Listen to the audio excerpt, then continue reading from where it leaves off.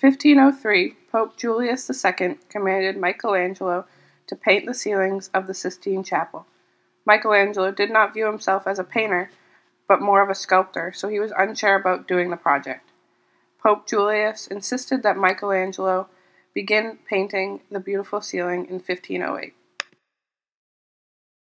The 8 webs are comprised of frescoes of groups of people that are thought to complete the series of the ancestors of Christ of the lunettes under them. There are 4 pendentives on the corner of the ceiling.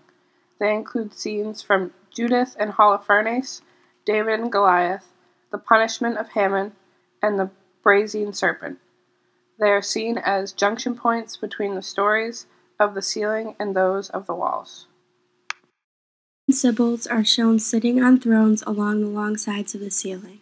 The prophets include Zechariah, Joel, Ezekiel, Jeremiah, Jonah, Daniel, and Isaiah.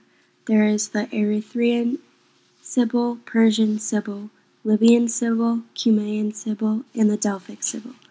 They have labels below them and were the first to predict the coming of the Redeemer. The central area of the ceiling displays 9 stories from Genesis.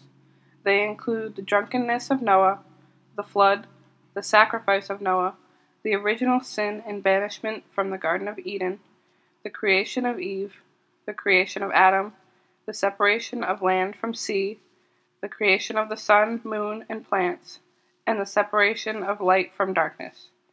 They are divided into groups of 3 based on the origin of the universe, man, and evil.